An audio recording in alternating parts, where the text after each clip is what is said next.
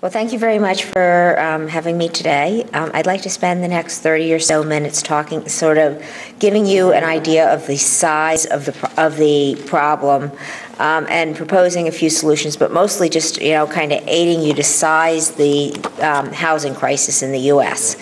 As you can see from this slide, the value of the U.S. housing market is about $16.7 trillion. The mortgage market is $10.3 trillion. Out of the $10.3 trillion mortgage market, a little bit over half of it, or $5.4 trillion, is agency mortgage-backed securities. Unsecuritized first liens at commercial banks, savings institutions, credit unions, and the Freddie and Fannie portfolio is just under $3 trillion. The private label universe is about $1.1 trillion, and second liens are just under $900 million. So again, that $10.3 trillion is a little bit over half agency debt, with the balance being made up by unsecuritized first liens in the banking, primarily in the banking system, the private label universe, and second liens. When you look at origination volumes, recent origination volumes, it's a very different story. Again, agency MBS was a little bit over half of the total universe. However, when you look at recent activity, agency MBS is over 90% of all 2011 origination. That is, out of 2011 origination, about 69% went toward GSE securitization, that is Freddie and Fannie securitization. Another 22% went toward FHA VA securitization, for a total of a little bit over 90%. Bank portfolio origination, which is that light blue line at the top part of this, is about 9.6%. And as you all know, the private label market is almost entirely missing. We all know the private label market. There's been very little private label activity since 2007. But I think what's really interesting here is to realize, that this has become almost totally a government market. And look at the contraction in terms of bank portfolio origination. If you go back to 2001, bank portfolio origination was about 36% of the total. It's now under 10%. So basically, the private money has left the mortgage market almost entirely, and it has become almost entirely a government market. Now let's actually move to the condition of the outstanding housing market.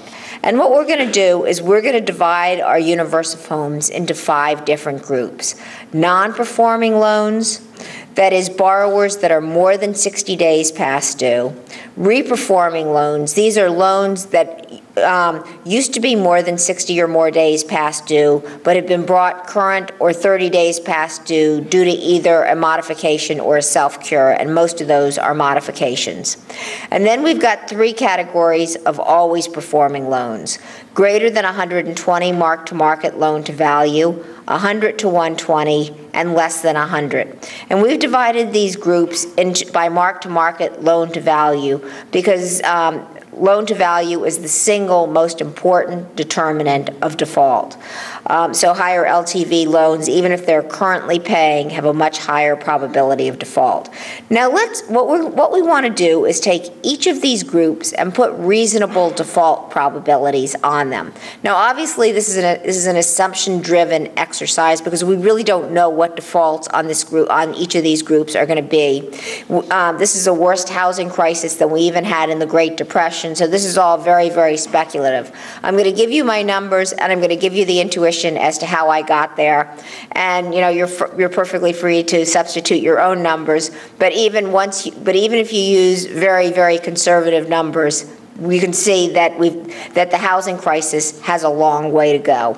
We figure in our base case, our bottom line is that there's somewhere between 7.2 and 9.2 million units that are going to end up liquidating if things go the way they are.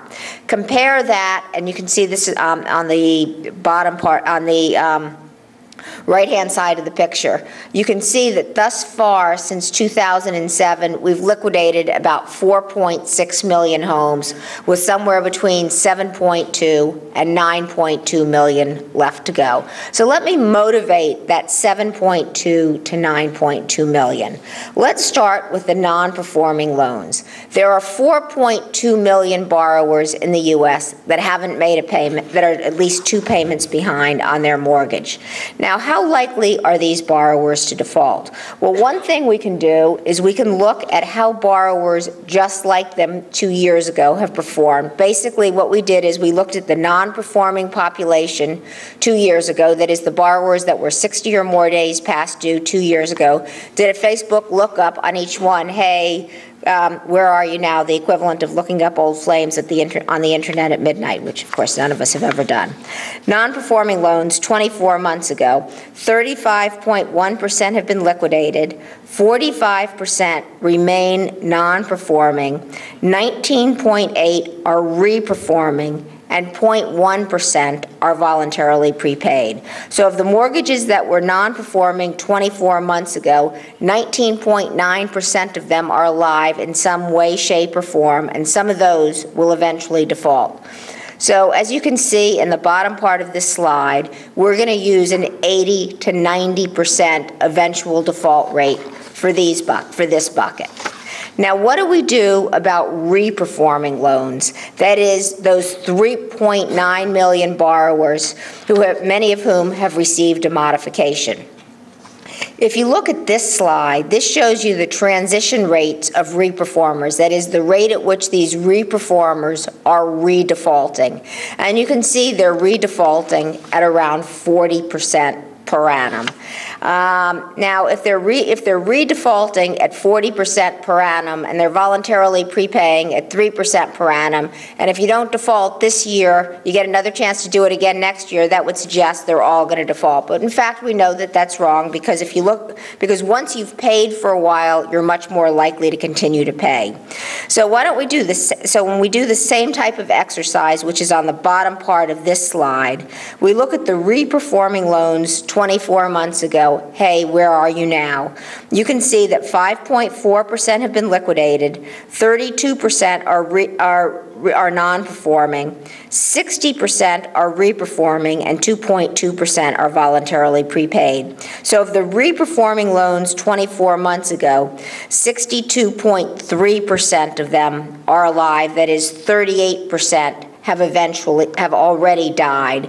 We're going to assume for this group a 40 to 55% eventual death rate.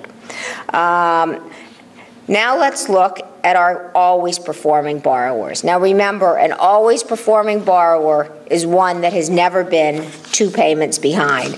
We have this divided into LTV groups because, as you can see here, loan to value is the single most important determinant of both prepays and defaults. So if you look on this slide, you can see that a prime borrower less than 100 prime fixed borrower less than 100 LTV in a private label securitization is prepaying around 25% per annum, the blue line. He's defaulting or going 60 plus for the first time at around 3% per annum.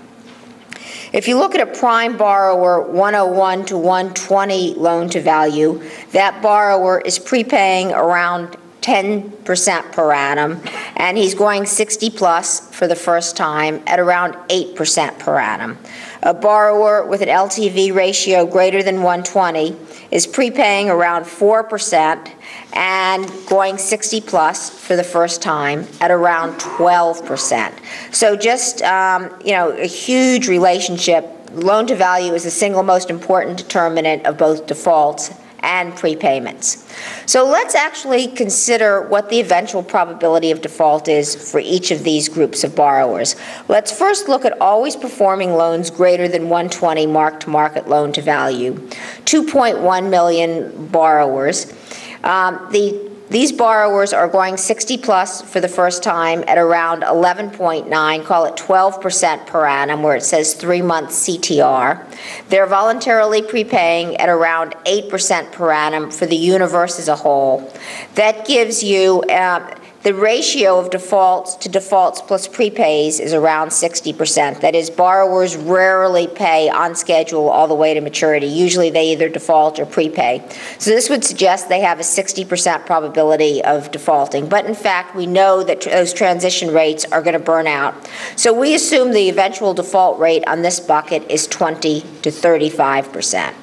Now let's do the same analysis for 100 to 120 mark-to-market loan-to-value, 4.6 million borrowers. These borrowers are going 60 plus for the first time at 6.5% per annum. They're voluntarily prepaying at 12.4% per annum. If nothing changes, 35% of those borrowers are eventually going to default. We're going to use a 10 to 15% default rate for this bucket. Now let's look at always performing loans less than 100 mark-to-market loan-to-value. 36.8 million units. These borrowers are going 60 plus for the first time at 2.2% per annum. They're voluntarily prepaying at 21% per annum. If nothing changes, 9.4% of these borrowers eventually default. We're going to use a 4 to 5% default rate for this bucket. Now you're probably wondering, how can you use a 4 to 5% default rate for borrowers who have never before missed 2 payments, who have less than 100 mark-to-market loan-to-value?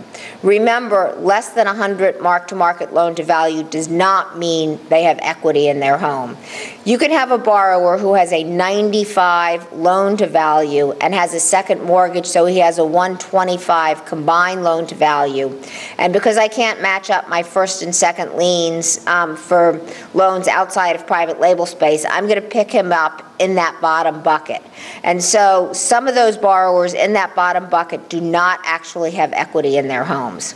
So if you add up all my numbers, what you find is that there's somewhere between 7.2 and 9.2 million homes in jeopardy of default.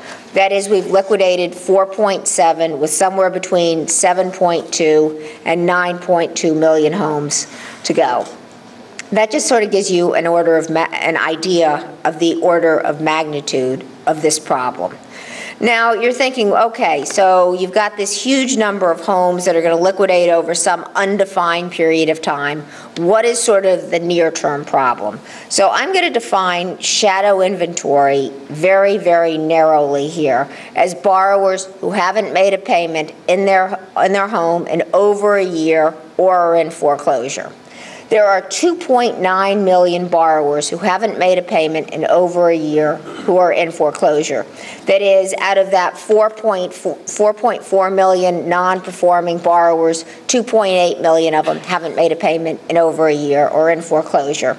There are another approximately 400,000 loans in REO. So altogether, we're looking at 3.2 to 3.3 million units.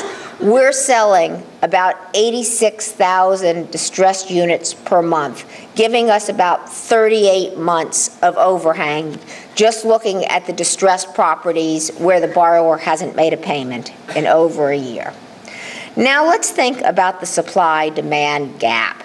And I'm going to make you a case that we need both a more successful modification program and we need to do bulk sales. So what I want to do is first give you an idea of how big the supply-demand gap is.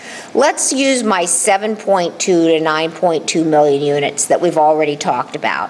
And let's assume that these borrowers are at risk of default over the next 6 years. Obviously, this is very assumption dependent, and the 6 years, like everything else, was an assumption, but it seems pretty reasonable. So that gives you somewhere between 1.2 and 1.5 distressed units per year. Add to that about 500,000 units of new construction, which gels almost exactly with the number that Manuel presented to you earlier. That gives you somewhere between 1.7 and 2 million units in terms of annual supply. In terms of demographics, we're assuming 600, in terms of housing demand, 3 components. First, about 600,000 units due to demographics. That is, there's broad agreement that housing formation should be about 1.2 million units per year over the next decade. And I'm going to assume a 50% home ownership rate for that population, because out of that 1.2 million units, about 400,000 are going to are represented by immigrants. And you've got a huge, and the echo boom, which is mostly aging into this group, has a huge amount of student loans. Plus, I think there's been a very subtle change in terms of people's views toward home ownership. My generation saw home ownership as a store of value. My kids see it as a lawn to mow. So that's going to result in eventually lower home ownership rate. So I'm going to use 50% home ownership rate for this group. The actual home ownership rate right now in the U.S. is about 66%. If you take out, and we're going to talk a little bit more about this later, but if you take out those 2.8 million borrowers who haven't made a payment in over a year and therefore shouldn't be considered homeowners, the actual number is 63.8%. So I'm haircutting it a little bit to get my 50% home ownership rate. 400,000 due to obsolescence. That's been running around 250,000, but people trash their homes on the way out. And about 200,000 second home purchases. That gives you 1.2 million units in annual demand, or a supply-demand gap of somewhere between 500,000 and 2/3 units a year, or 3 to 5 million units over the next 6 years. The paradox of this market is we've got this huge supply-demand gap that can't be filled by owner-occupants, and I'm going to argue that there's a huge role for investors. But at the same time, affordability is at a 20-year high. The S&P Case-Shiller home price depreciation has been 34% since the peak. Primary mortgage rates are at the lowest level since the 1960s. The result of that is the Housing Affordability Composite Index. That is the ability of the median family to buy the median-priced home, putting down a 20% down payment and taking out a 30-year fixed-rate mortgage at prevailing interest rates looks as good as it has in a generation. Just to put this in perspective, 100 represents 25% of your income. So again, the Housing Affordability Composite Index is basically at an all-time high since the National Association of Realtors started keeping this data. So why does housing look so weak? The MBA Composite Purchase Index, which measures mortgage application activity, is at roughly a 15-year low. U.S. existing home sales, everyone's cheering the fact that it's up a little bit. Yes, it's up a little bit, but it looks pretty bad in any sort of reasonable historical framework. And U.S. new one-family home sales is at lower levels than it was in the 1960s. So altogether, the housing market remains very much in the doldrums, despite the fact that affordability is at a 20-year high. I'm going to make you the case now that the supply-demand function for housing is fundamentally broken. First, 19% of 2007 borrowers can't qualify for a new mortgage simply because their home has been liquidated or they reached 90 days delinquent on their old mortgage. So they've basically ruined their credit rating. So that's basically 19% of 2007 borrowers. In addition, both GSE and bank portfolio credit is very, very tight. For 2009 through 2011, your average GSE loan was a 68 loan-to-value ratio, a 762 FICO. For bank portfolio loans, the numbers were not much different. 67 loan-to-value ratio, 757 FICO score. If you look on this slide, the top line of this shows you the national FICO distribution, and you can see it's pretty broad. And as you look line by line down this chart, what I've got is the FICO distribution for the GSEs year by year. And what you see is a continual shift over to the right toward ever higher FICO scores. And that shift has been particularly pronounced in the 2009, 2010, 2011 period. So the question is not how is anyone qualifying for a loan at today's tight standards? And the answer is that FHA is actually FHA and VA, but particularly FHA is playing a huge role. If you look at the top right slide here, this shows you the Ginnie Mae share of total agency volume. Now, Ginnie Mae is FHA plus VA loans. So what we're looking at is FHA plus VA loans divided by FHA, VA, Fannie, and Freddie. You can see that FHA plus VA loans, that is Ginnie Mae loans, are about 25% of total agency volume. If you look at the top left, you can see they're over 50% of purchase volume, and they're about 15% of refi volume in the bottom left. So the result is that for Ginnie Mae, purchase activity is about half of their total activity. For Fannie and Freddie, purchase activity is 10 to 20% of their total activity. So credit availability is very, very tight. So let's sort of take a step back and think about ways to fix this housing crisis. First, we can make credit more available, but every single measure that is being talked about in Washington, in fact, goes the other direction. That is, credit was way too available in the 2005 to 2007 period. So every single piece of you've got a lot of sort of spawns of legislation out of the Dodd-Frank, such as qualified mortgage and qualified residential mortgage, that will make credit even tighter than it already is. And there seems to be no appetite to make a loan to a guy that defaulted on his mortgage last week, and besides, he probably can't come up with a down payment on a new mortgage. So one solution here is greater reliance on investors. And I'm going to make you the case that there's a huge role for investors in this market. And it's not the panacea, because in fact there is no silver bullet, but certainly it helps.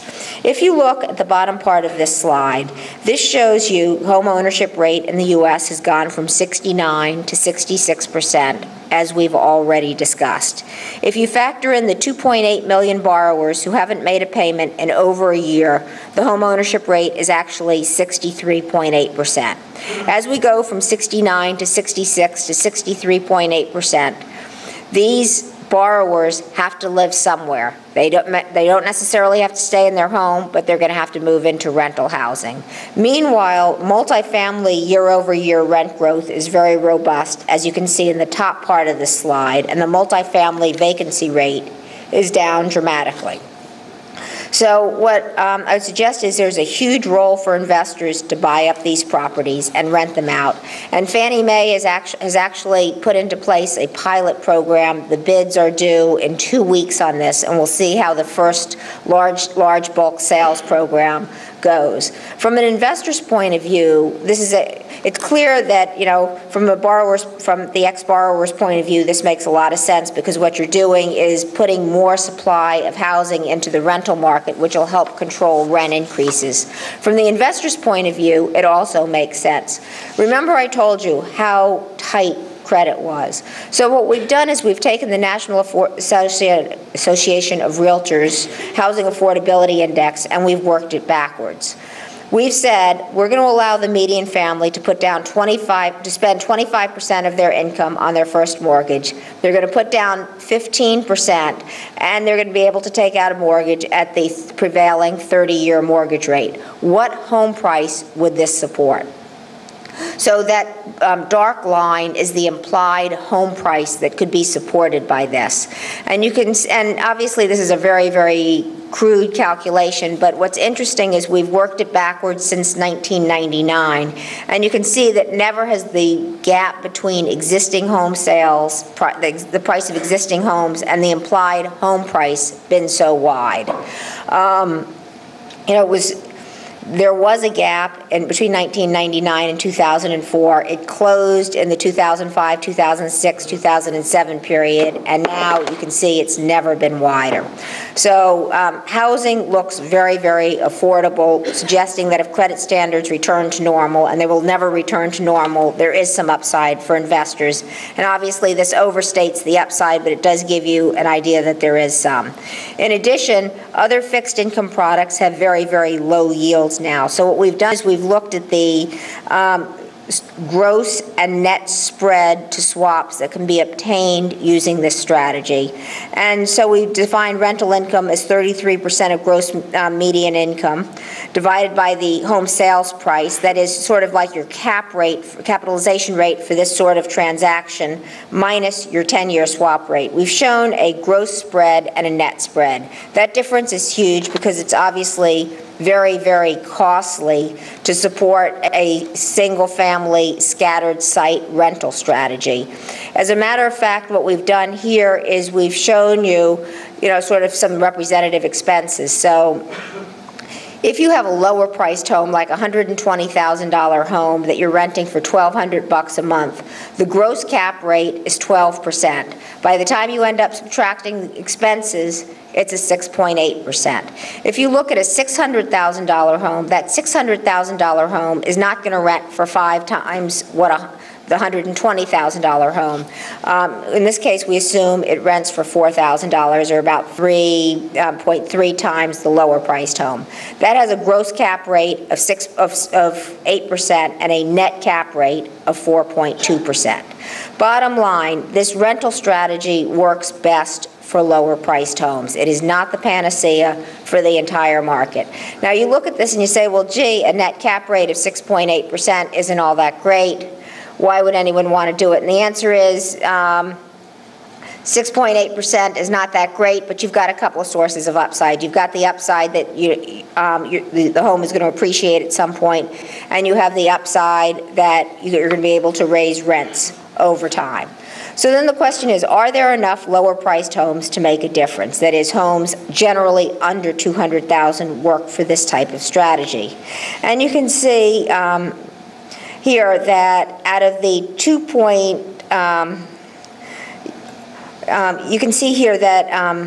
out of the 3.2 million homes in the overall housing market that are greater than 12 months delinquent or in foreclosure or REO, 2.4 million are in the 0 to 200 category. So you've got a huge number of homes in that price range. And even if you assume that the agencies are going to do this for their own portfolio and it won't be done anywhere else, it's still over 1 million units.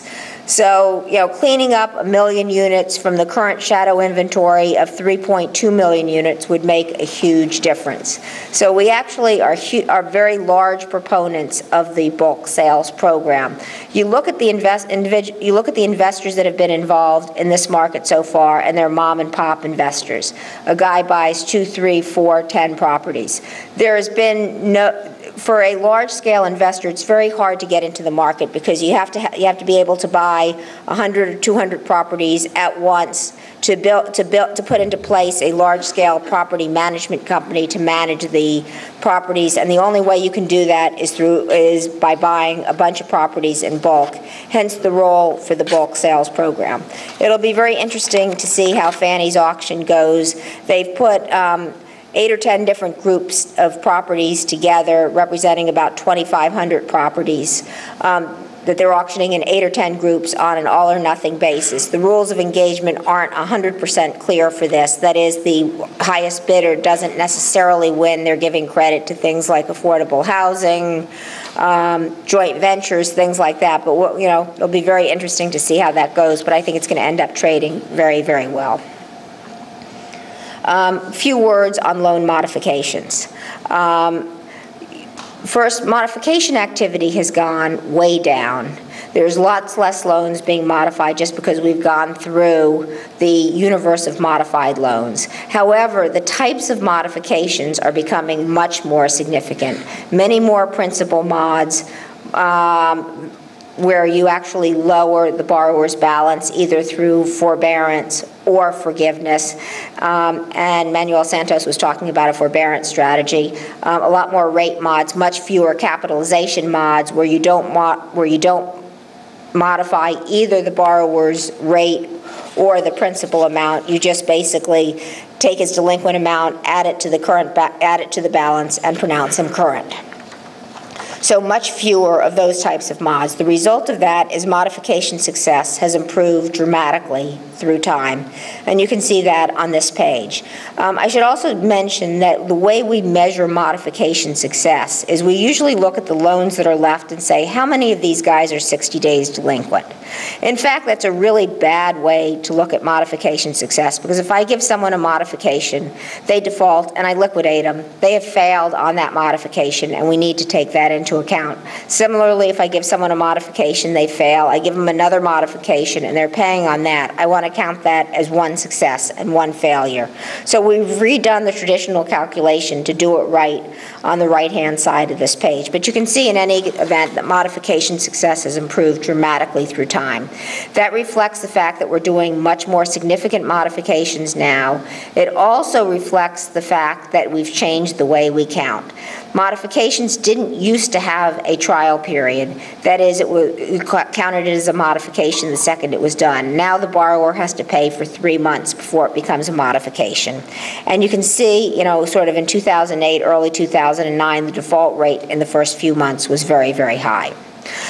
So the fact that we're improving modification success through time is very, very good. And it means that my 7.2 to 9.2 million number may turn out to be a little bit high. And to the extent we can cut that by keeping borrowers in their homes, so much the better. And if you look at the bottom part of this chart on the right-hand side, what this shows is that by far the most effective type of modification is principal mods. Principal mods are much more effective than either rate modifications or capitalization modifications. And principal mods, as done here, reflects both principal forbearance and principal forgiveness. So, again, principal modifications are the most successful type of modification. How am I doing time-wise? 5 more minutes. Okay. I've been a rather large fan of principal reduction mods through time, and I want to point out a couple things about principal reduction mods. First, banks have historically been doing them for their own portfolios, but not for loans owned by others. If you look at this slide and you look at the left-hand side of the slide, which is the fourth quarter of 2010, you can see that banks basically did principal reduction on 17.8% of their own portfolio loans, 1.8% on loans owned by private label investors, and 0% on Fannie, Freddie, and government-guaranteed loans. By the fourth quarter of 2011, they were doing principal reduction on 25% of their own portfolio loans, 16% on private investor loans, and 0% on Fannie, Freddie, or government-guaranteed loans, because they're not allowed to do it on Fannie, Freddie, or government-guaranteed loans. And in fact, bank portfolio loans have lower redefault rates than other types of loans, and we think part of that reflects the fact that you're essentially cutting the borrower's principal balance, and therefore he's less apt to default. So we're huge fans of principal reduction. However, the moral hazard problem does loom very, very large. A couple of comments there. First, there is moral hazard under the present program as well. So if you look at this slide, this shows you the rate at which always performing borrowers are going 60 plus for the first time. And we've divided the world into owner-occupied and non-owner-occupied borrowers.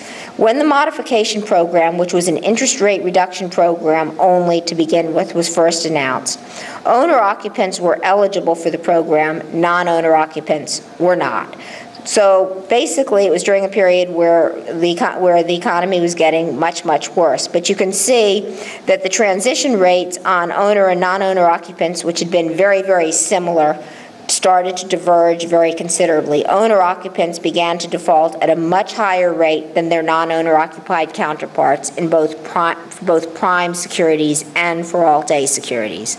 The bottom line, Borrowers knew that if they went 2 payments behind, they could get a modification. So owner-occupied borrowers who were eligible for the modification took advantage of this and went 2 payments behind. Non-owner occupants who were not eligible for this did not. Very simple. People respond to incentives. So then the question is, if you do a principal reduction program, you have to gate it to avoid or to minimize the moral hazard problem, and there are 2 possible ways to gate it. One way to gate it is to say you have to be delinquent before a certain date or you can't qualify for the program. The other way to gate it is to use a shared appreciation mortgage. So if I'm a borrower who's at 150 loan-to-value ratio, and I'm offered a principal reduction to 115 in exchange for 50% of my upside, I'm apt to think that's a really good deal and take advantage of it, whereas a borrower at 120 loan-to-value who's making his payments anyway is not going to give up 50% of his upside to be reduced to 115 loan-to-value. So I do think a shared appreciation mortgage is a way to avoid the moral hazard problem in loans with principal reduction. Right now, again, principal reduction, and I don't think principal reduction should be a required tool. Rather, it should just be in the toolbox. There are certain borrowers for whom it works better than any other option. There are certain borrowers for whom it doesn't, and just having it in the toolkit is very, very valuable. Certainly, it's being used on bank portfolio loans and private label loans. It's not being used in Freddie, Fannie, or government-guaranteed loans. I think there's been a lot of pressure on DeMarco to begin to do some sort of principal reduction on Fannie and Freddie loans. I wouldn't be surprised to see him agree to do that under a very limited set of circumstances, such as the borrower has to already be delinquent on the loan as of a certain date, and it would be optional. But I would think that that would be a very, very valuable addition to the GSE toolbox. So again, we have 7.2 to 9.2 million borrowers left to default. We've liquidated 4.7 million, a huge problem. The 2 best ways to deal with this problem are, first, bulk sales to clear a lot of the inventory, and second, more successful modifications which keep more borrowers in their home. So thank you very much.